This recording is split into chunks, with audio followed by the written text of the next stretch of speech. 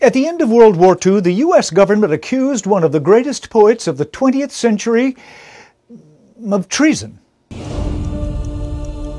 Moment in Time with Dan Roberts.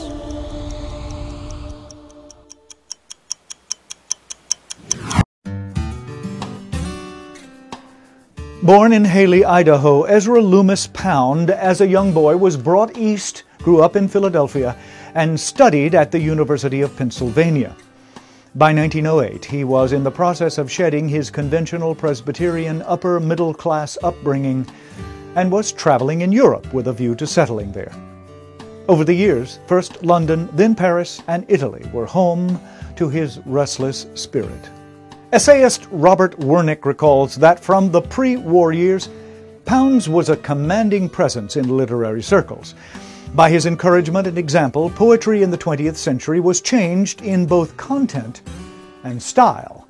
He promoted or had influence over most of the leading poets and novelists of the early part of the century: William Butler Yeats, James Joyce, Ernest Hemingway, Robert Frost, D.H. Lawrence, and T.S. Eliot. During the Great Depression, in the 1930s, he became fascinated with the study of history, particularly economic history, writing several books highlighting his admiration for Benito Mussolini and his idea that a Jewish international banking conspiracy had led the world into a long series of wars.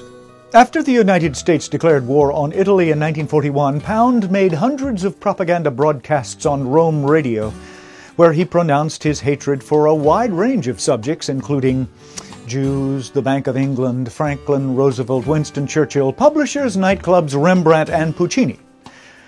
In 1945, the U.S. Justice Department came looking for him and jailed him on charges of treason. His lawyers claimed he was insane, which he most certainly was not. But the court accepted the idea, and he spent a dozen years in St. Elizabeth's, the federal insane asylum in Washington, D.C. Ernest Hemingway summed up the feelings of those admirers of his literary genius, embarrassed by his bigotry and vulgar political peculiarities. He deserves punishment and disgrace. But what he really deserves most is ridicule.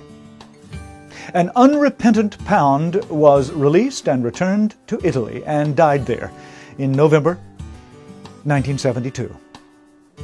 At the University of Richmond, I'm Dan Roberts.